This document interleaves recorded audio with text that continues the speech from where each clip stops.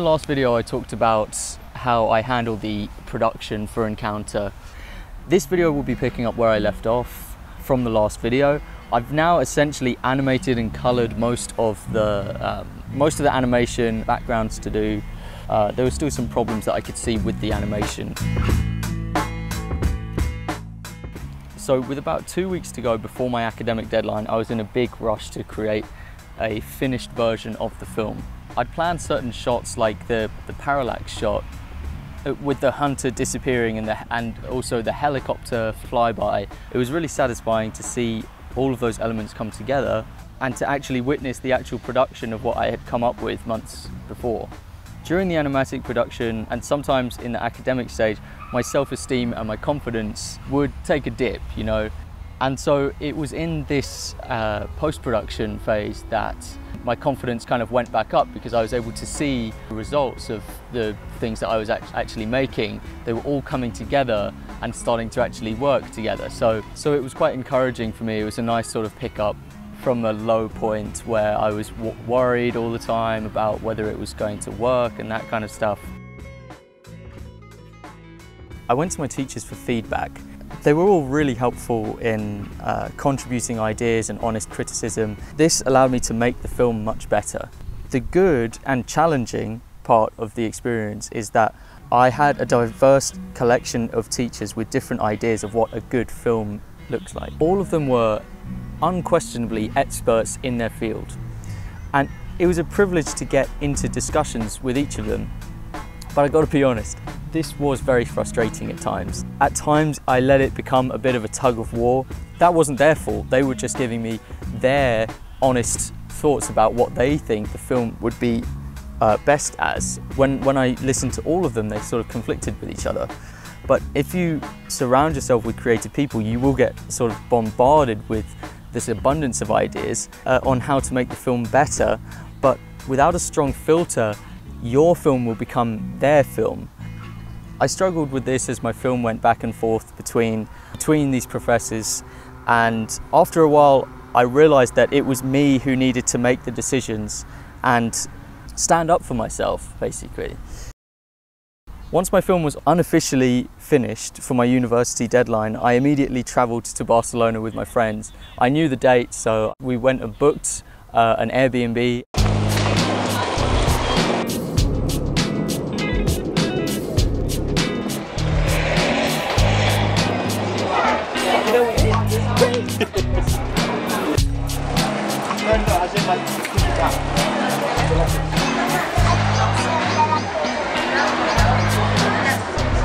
It's just good times with friends and exploring a wonderful city. We rented skateboards, which allowed us to cruise around Barcelona effortlessly and see so much of the city.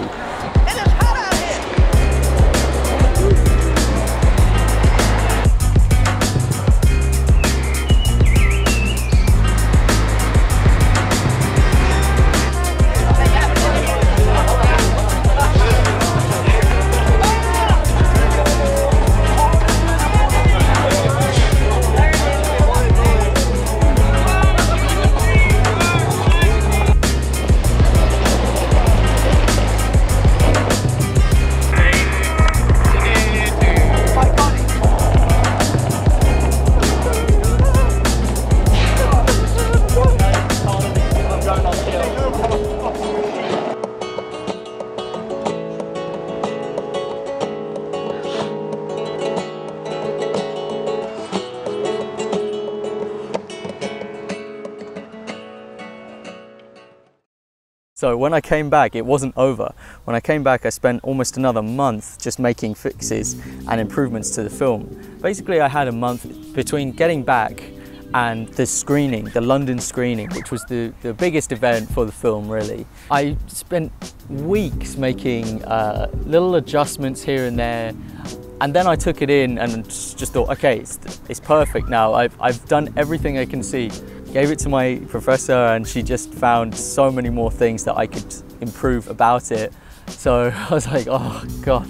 So I went away again and spent another 2 weeks or something just making these little fixes. Certain scenes, like the opening scene, you know, you always want the opening scene to be a very powerful scene, a scene that sort of summarizes the film, it gives you an idea of what you're going to be let in for, shows you the setting, and obviously it's the first impression as well. So I and my teacher felt that the opening scene wasn't as strong as it could be, and that really relied on the concept art image that I had created, the background image, to be as good as it can. In the end, I repainted the whole image, and I'm really glad that I did, because it made a big difference to the start of the film.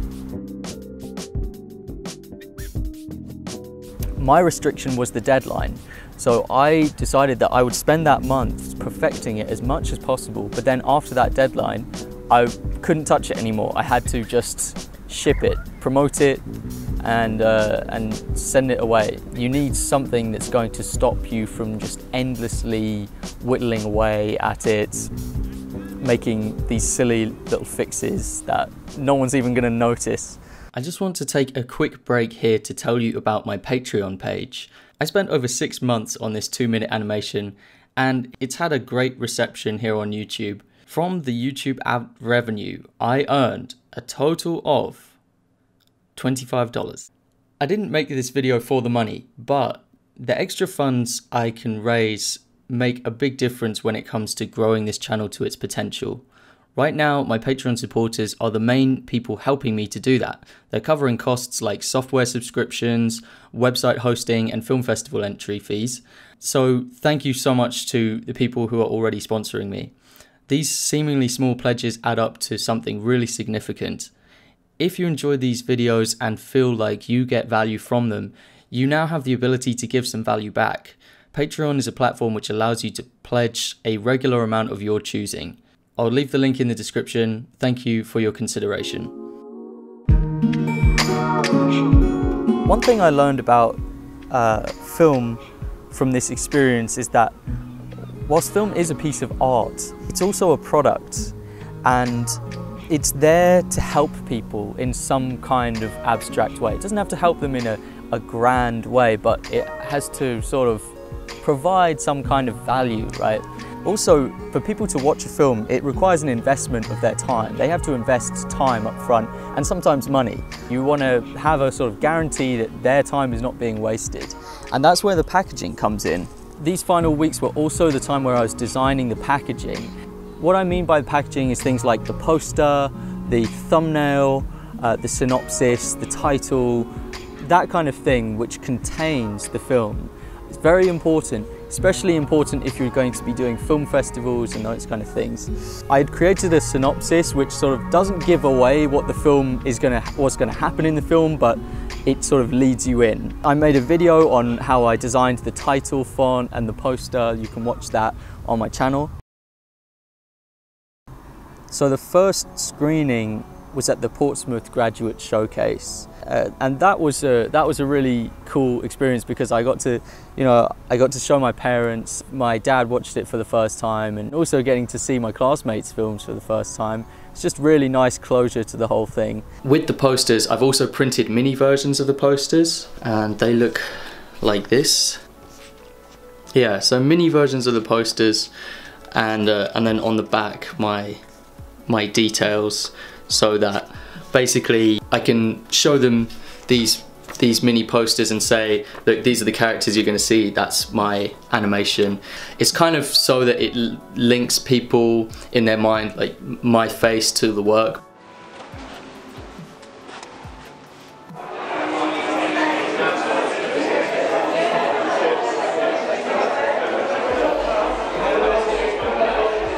Concept. Oh yes, I recognise the scene. I recognise the scene. Don't pull out face, but yes, it's still good. What I said. What is it everyone you want though?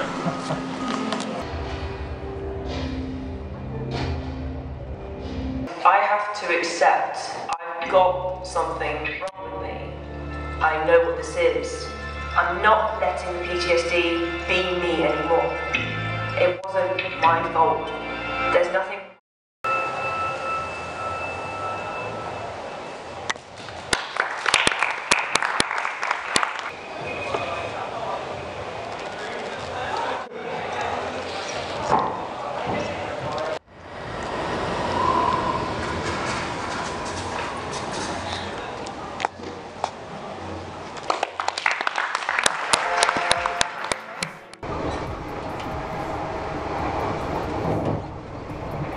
back at my home in London. Today is the day where I have the London showcase, so I'm about to get prepared for that and really excited. I've been looking forward to this event for a long time. I hope it turns out well. I don't know who's going to turn up, but we've emailed a lot of people. I really hope some people turn up at least just to watch the film, just to enjoy it, and then from there we can do a bit of networking. Yeah, I love it.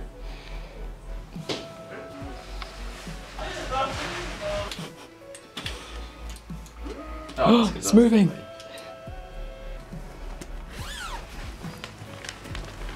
Oh yeah!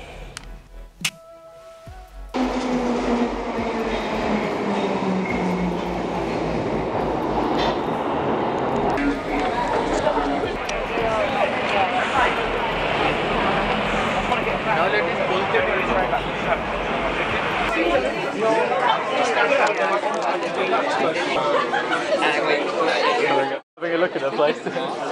I worked incredibly hard, also because I got a commission at the same time for the BBC to, at the same time that they were doing the major projects. So they were really working in two projects at the same time. You know, very professional and scary. We're excited too. Yes, I'm glad to hear that.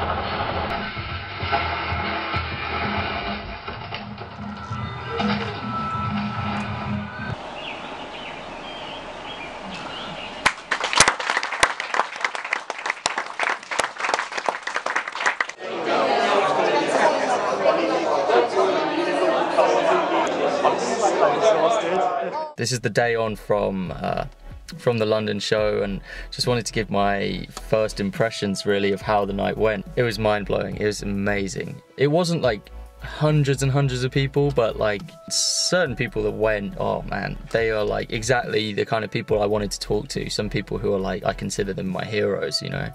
The venue was really nice. I didn't film a lot of it. I only filmed a tiny amount of what actually happened because most of the time I spent actually talking to the people. A lot of people were really really nice, and like they gave really positive feedback about the film. They gave me advice for...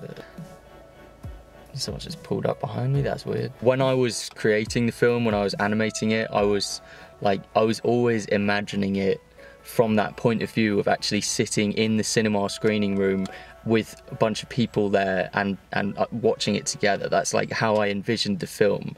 I think from that, the film did turn out quite cinematic, and that was good for the big screen. Yeah, pretty tired today, but that's an indication that it was a good night. I tried to take the opportunity there to fully make the most of it and to really give a good impression of me as a person. I'm not banking on Encounter to be that film that wins me awards, but Encounter is definitely helping me to learn how to create an award-winning film. So I'm putting Encounter on a website called Film Freeway. And so Film Freeway is kind of how I'm learning about the film festival markets. And so it's a market, you know, and so you have to understand the market. You have to know, just like any skill really, you have to know how to promote it in that market. So that's something that currently I'm learning about and trying to improve myself on. Conclusion. Well, looking back on all of this, it just makes me think I've had this amazing experience at Portsmouth University. I couldn't be more happy with how it all turned out. I just have a pretty amazing life. I've been given so many great opportunities. I just want to make the most of all of them, and I want to continue growing and not put any of these opportunities that come my way to waste. You know, I want to make the most of everything.